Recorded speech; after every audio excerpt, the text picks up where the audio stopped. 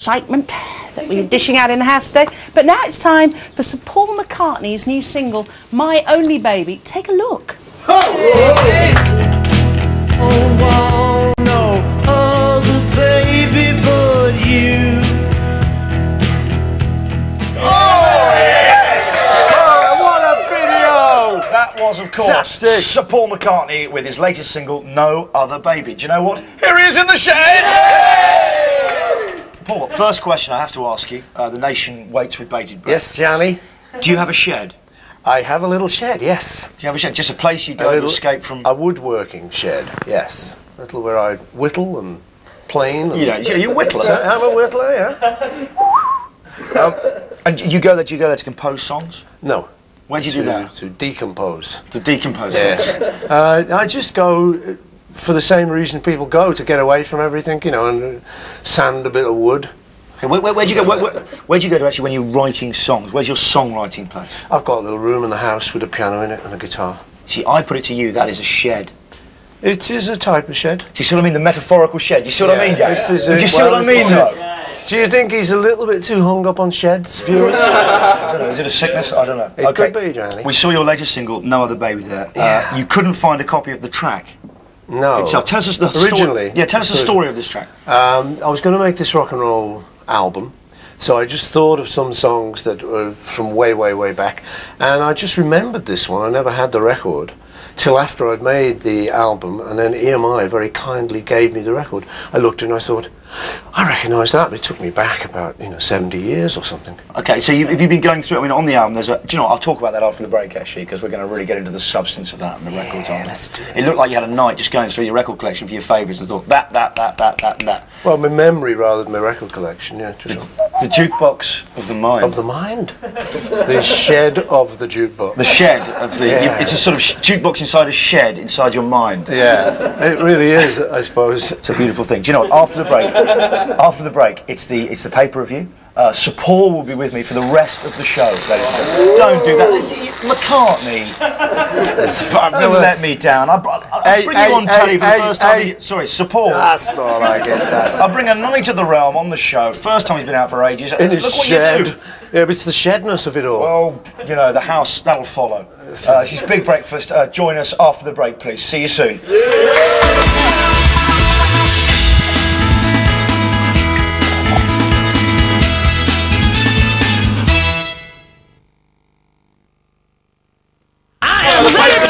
I've got lots more to go in case we... Absolutely no time, because very rudely Johnny Vaughan has left Sir Paul McCartney sitting on his own in the shed. He's got a massive entourage with him. He'll be all right. Well, we're going to get down and chat a bit more to Macca. But let's right get now, going. here's the Entertainment system, with a fab entertainment system on Thatcher for the Day. Play our comedy.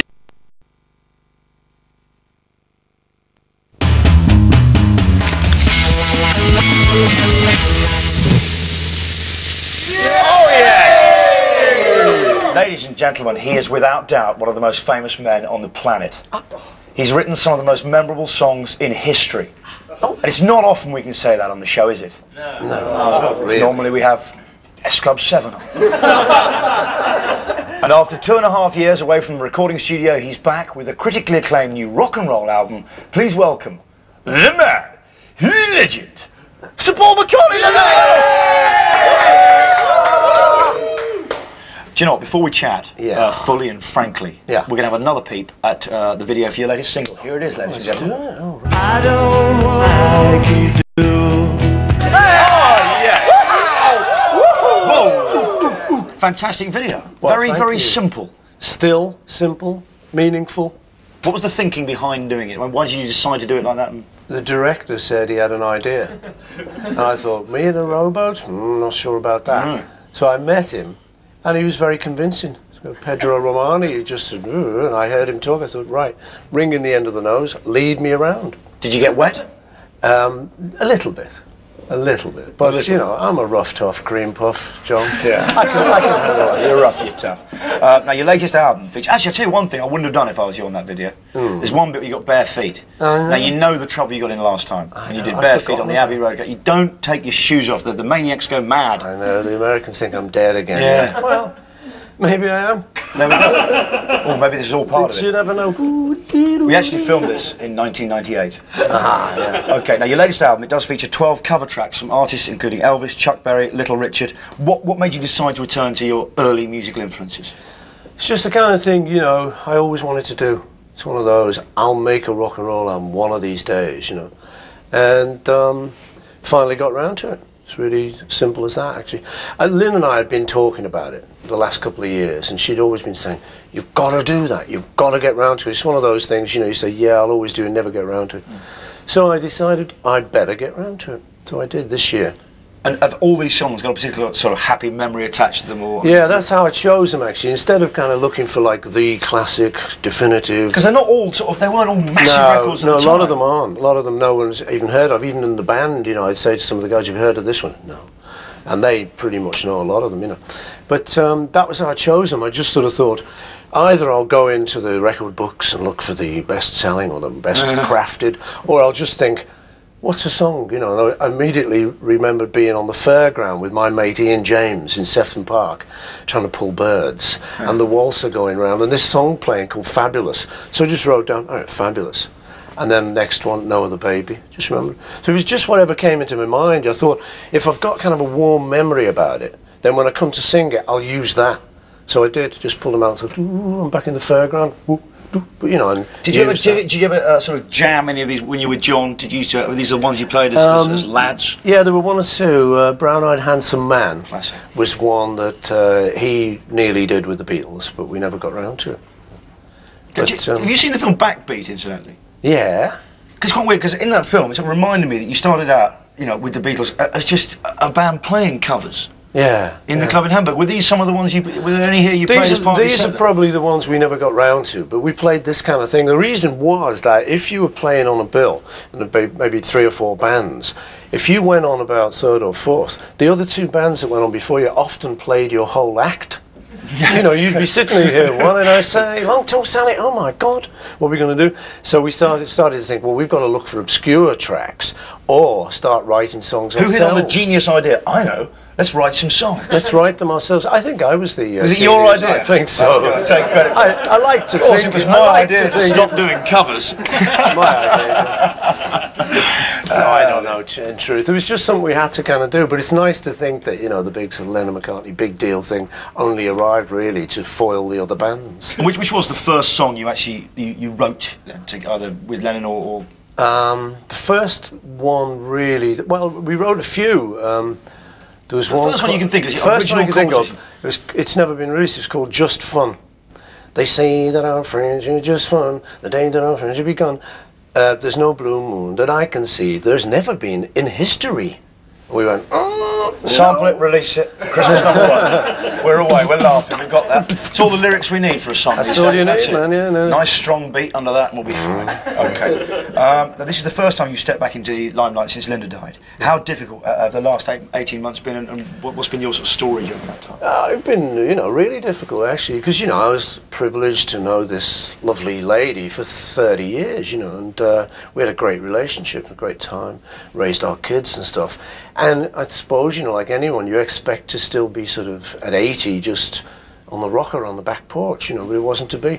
So it was very, very difficult, yeah. And people said to me, oh, get busy, anything, don't just sit on your own. But I thought, no, that's kind of too much like denying the whole thing. So what did you find is the best kind of therapy, or not therapy, but the best way of dealing well, with it? You know, I mean, even though I'm a tough macho man, crying. You know, if you can't help it. You just sort of sit, depends who you're sitting with, of course, but if I was with the kids or good friends, I just start talking and think, oh, I'm going to cry now. Instead of going, don't, just go, where? And start talking to them, just talking and letting it out, really. And that's what I did for about a year, and I thought, you know, hope this will end at some point. I think I gradually did kind of get most of it out, most of it, you know. So for a while, was it sort of bad when people sort of avoid the topic, and by avoiding it, they always bring it up just as badly? Yeah, so I'd bring it up. Yeah. You know, I just was like, oh, you know, what do you want to talk to me about? Isn't that, isn't it? It's always one of those difficult things. You know, if I have a friend and they lose someone close to them, yeah. You know, I never know. I think he assumes we find it really difficult to know. We want to help them so much, we don't know how to. What sort of help did you get, and what is the best way we can help people? Well, I think talking about it was the thing, really. You know, and not denying it, not pretending it hadn't happened, because that's worse. You know, you're sitting there thinking, he or she knows, I know, but we're talking about sheds or something, you know. Yeah. Subject crops up in every dead silence. Sheds, yeah. Yeah, sheds. Yeah. Well, the sheds. No, but yeah, no. So I think, you know, just being honest was the thing, you know, and just talking about it. So, like I say, after about a year of that, I did start to feel a bit better, you know. Start to write. I'll get round to that rock and roll album now. Go and shout a bit in the studio. Rock therapy. Rock therapy, man. Okay. Strength through rock. Hey. Now that you've gone back into the recording studio, can you see yourself now concentrating on music for a while? Is that now back in there? That's it. No more absences. Yeah, I think so, you know. I mean, I never know that I'm going to be absent, so I just take it by, I play it by ear, you know. If I don't fancy it, I won't go out, kind of thing. But what kind of sort of drives you now? I mean, obviously you can see what drives people early on in their careers. You can see what drives people when money, and then you can see people being driven by sort of music later on. Like, I want to prove I can. It wasn't just about money. But what sort of drives you now? It's not so much proving it, because I think, you know, in many ways I've proved it. You know, being in the Beatles. I think it's safe to say. You know. Does anyone here question Paul McCartney's musical credentials? But you know, so it's not so much that. I'll tell you what it is. It's just I love it. As simple as that, you know. And which bit do you love? Do you love the composition? Do you love working things out? Do you love recording? Do you love playing live? What's the? I love them all. Just love the lot. Yeah, I love them all. I mean, I always love the idea. You suddenly, like, what'll happen with me is I'll suddenly have a couple of hours when I'm doing nothing. I mean, I was in New York recently and I was staying in this big posh hotel with this plate glass window with a big view of Central Park. And of course, this suite came with a piano. Nice. So I think a couple of exactly hours like off. rooms I get. This is, but I think, you know, it's like Cole Porter time or sort of you know, Huggy Comer. So I just sort of sit down and you know, if I'm lucky, a song will come. But it's kind of like magic for me. Still. Here's another big hit. You know, I wish.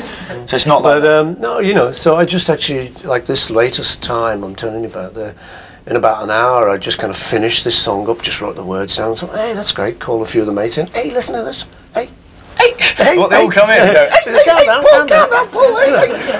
Okay. Do you know, we can come back in a while and you can have a chance to About a week or so? In about a week. We'll come back in a week. We'll wait in the shed for a week. Yeah. So we find things to do. We could leaf through my gardening max. Yeah. Okay. Okay, do you know what? Sir Paul McCartney's joining us all morning in the shed. The shed is honoured. We're back in a couple of seconds. Please do not go away. You're watching The Big Breakfast on Channel 4.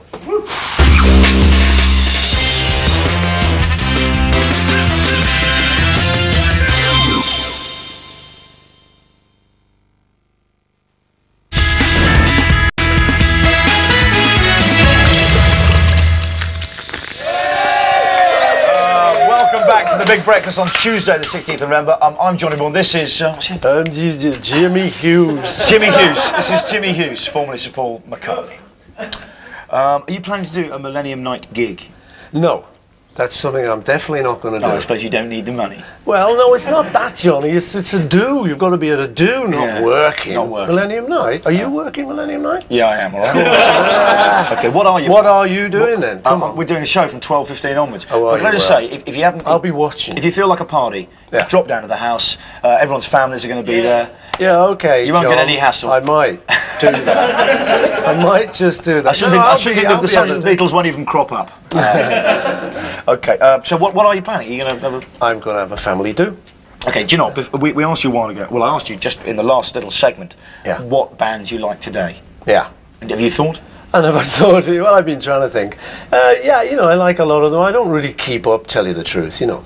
I was on the show the other night where Travis were on. And those are good. They're good lads. What about Oasis? Songs.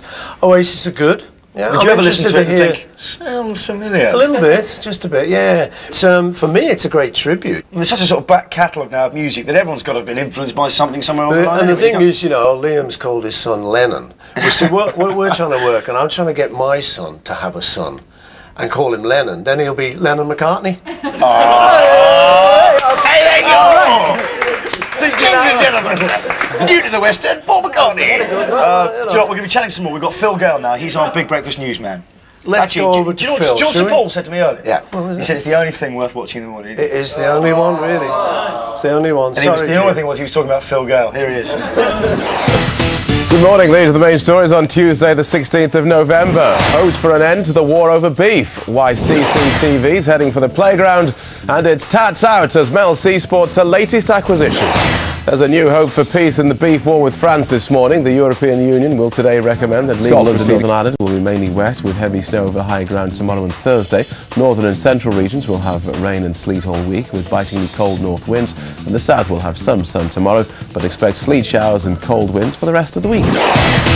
Big breakfast news, 8:34. Now back to Johnny. Joining me this morning in my humble shed is one of the most famous men in the world. Where is he? I don't know, he went earlier. He's coming. He gives few interviews. We're honoured to welcome Sir Paul McCartney, ladies and gentlemen. Grovel. Now, there are so many questions we'd like to ask you. Yeah. Questions of depth. We decided to do what the Big Breakfast does best, which is keep it shallow. Yeah. On this no expense spared wheel are the names of people connected with different aspects of your life. This is as shallow a way you can get of interviewing a man of greatness as possible. It's cheap. We really pulled out all the stops to make this worthless television. Yeah. Okay, here we go. I'm going to spin the. You ready to spin the wheel of cheapness? I'm ready, if you are. Work, wheel of cheapness, work. Oh, look how cheap that is. Look at this. Oh, I spin the wheel of cheapness. Sorry. The wheel. David Bowie. David Bowie. Well, he's a good lad. Battery. He's very good, David. Story about David. I've got down here. I might get it. You painted a portrait of David entitled "Spewing Bowie." That is true. What happened is I do a bit of painting. Are you good? I'm brilliant. Oh, I've never seen any of your with it. No, I'm all right. But you know, it's not for me to say. Not for me to say, Johnny. I've had mixed reviews, you know.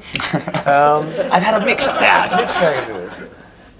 Yeah, I did a picture that I kind of make these pictures up like faces and stuff, and then I title them just so that I can remember which one. People say, "Well, I like that picture." I say, "Which one?" I say, "Number 503." Well, I'm never going to remember, so I just stick a title on it and sort of say Bowie spewing. Right. So then it was going to be exhibited at the exhibition I did in Germany recently. So I had to write to him, "Dear Dave, do you mind? No hard feelings, love, but I've done this picture," and he said, "Send it over. You know, give us a gander."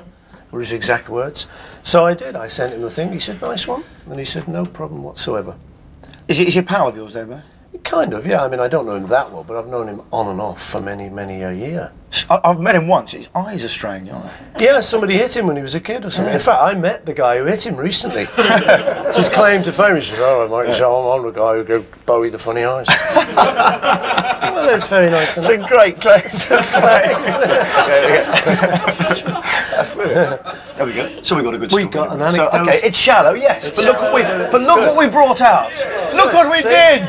Yes. Okay, shall we spin it? Let's spin it again. Wheel of cheapness. What next? Okay. Michael Jackson. Michael Jackson, man. What's he like? He's a good lad.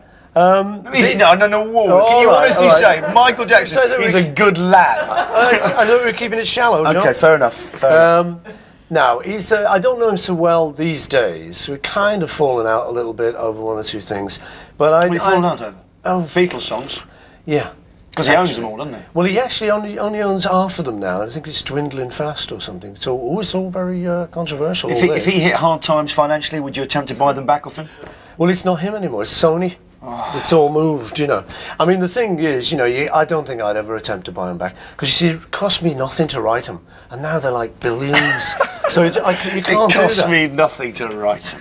That's true.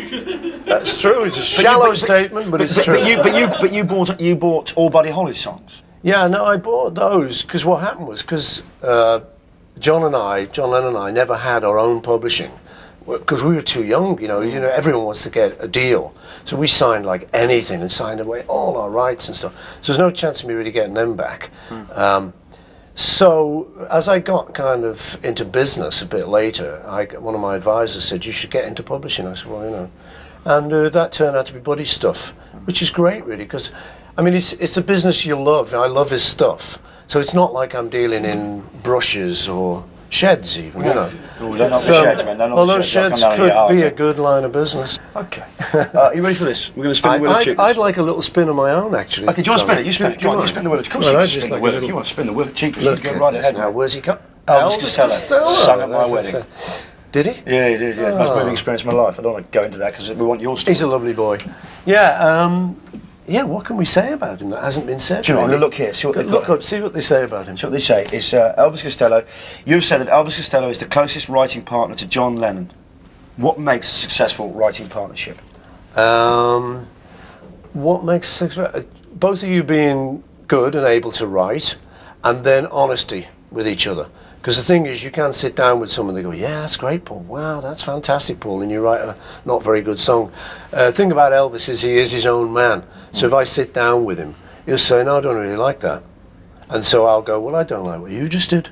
And we just argue. Just automatically. You know, so in other words, we're very honest with each other. So anything we write is something that we both like, which is handy. He's not a yes man. So, Hannah, when you do write a song with someone, so what do? You actually sit down with them and you two of you are together? Yeah, what I normally do is the same way I used to write with John, with an acoustic guitar, with a guitar. And the interesting thing is, because I'm left-handed, they're normally right-handed, John was and Elvis is.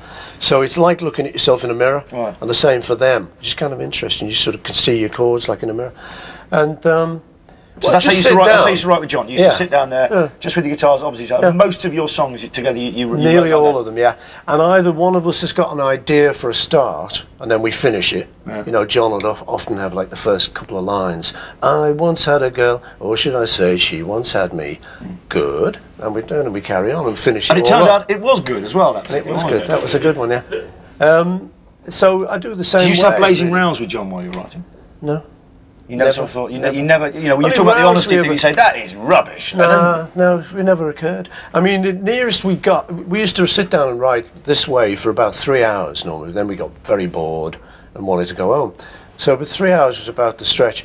But the nearest it ever got was on a song called Drive My Car, which is beep, beep, and beep, beep. Yeah, I know. You know it. Well, you know, and I arrived with this fairly good tune and everything, but crappy lyrics. What were your lyrics? It was like, I can give you golden rings. I can give you golden rings. I can give you anything. And it was like, ooh. And we had a deep, sad moment, you know. So it was like, I'll tell you what then, look, let's just have a cup of tea and a ciggy. We were smoking then. And we'll just relax for a minute. And after that, we kind of jollied up. And I said, well, I'll tell you what then. How's about it's this girl in LA and she wants a chauffeur and you can... And then once we got that idea, it just... You should make up stories like that. Yeah. Yeah, I do it like that. John and I would do it like that. George Harrison doesn't. He once said to me, he said, I don't know how you do that. You know, Desmond and Molly and all these weird characters. I just like that, like I'm a novelist. I just make them up, you know. Because yourself finds its way into songs anyway, whether you like it or not. But we do it various ways, but it would nearly always be that. Or, you know, like, for instance, showed up at his house one day. I'd driven out from London and I'd lost my licence because of a speeding offence. Yeah. Classic.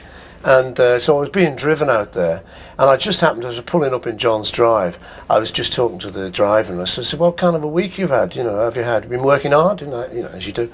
He said, I've been working 8 days a week, Paul. So I literally fell into John's house. 8 days a week, son, is what I've been doing. Working 8 days a week. I thought, and I had a hard day's night. Well, that was Ringo. That was Ringo, yeah. And Ringo used to mean them. Ringo would say these mistakes, you know, he still does sometimes, but he'd just say things like, oh, it's been a hard day's night, and me and John would go, did he say, hey, you can have that? Do you know what, I think we can spin it one last time. You want me to spin? Go on, you spin it, because last time we had it on Elvis Costello. That was good for us. The Queen. The Queen. Okay, my question about the Queen to you is, she awarded all the Beatles with an MBE. Why'd you give it back? I didn't give it back. Didn't you give it back? Johnny gave it back. John gave it back. John gave it back. Do you know why he gave it back? Yeah, there was like some political reasons. I think it was Biafra. The government, we were doing bad things in Biafra, and he was in a very sort of political mood, and so he sent it back. And then the other reason was because Instant Karma, which was a record, was going down the charts. Right. That's the other one he cited. That was as good a reason as any. Good reason to hand back your MBE. I think, you know, the truth was that the MBE is like, it's the lowest one they can offer. I mean, is it? Yeah, I mean, I don't want to sound ungrateful, because we were very well Let's just say you're coming across as exactly that. No, but when you think of like what the Beatles had done, you know, and all this sort of stuff, and there was like various other people who maybe hadn't done as much for Britain. Why did you accept the knighthood ceremony? Just take me. Was it an enjoyable day out or quite paranoid? Yeah, it was good. No, it was good actually. I'll tell you the truth was. I was kind of wondering whether it's sort of the right thing to do, you know, a guy from my background. Why would you be reticent about doing it? It's just because it might change your life, you know, because everyone then, well, you know, you get things like that support on the Big Breakfast Show. And you know, I get a little bit embarrassed about all that sort of stuff because I don't think of myself like that. So it was just that it might change your life, you know, all the people you know. So, what should I call you now, sir? But, you know, I'll tell you what it was. The good thing was, in the end, when I did go and do it with this slightly sort of embarrassed head on, afterwards, my kids were saying, "Oh, it was so great, Dad, you know, seeing you, the Queen and the sword and all that." So we're so proud. That actually did it for me. I thought, yes, this is good, you know. Listen, this album is out. Run, Devil, Run. Yes, sir. Includes the hit single No Other Baby, which you've just seen the video of all morning. I've been in the show with Sir Paul McCartney. It's been a blast. Sir Paul, thank you very much for coming down here. Sir Paul McCartney. You know what? This is Channel 4. You're watching The Big Breakfast. We're here, smiling on your dial every day of the week. See you later.